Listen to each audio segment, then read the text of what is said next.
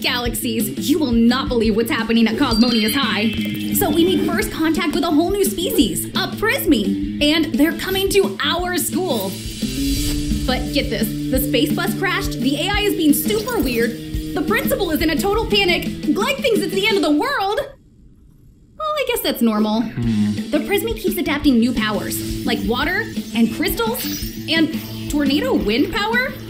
I have a wind power from my butt. Anyway, the school's filled with space dust, surprise extra credits, giant meteors. There's a something under the bleachers. I'm a substitute teacher. Right.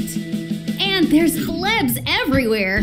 What would our school's founder think of all this chaos? The perils of the so-called real world can wait. Hank, it's time for class.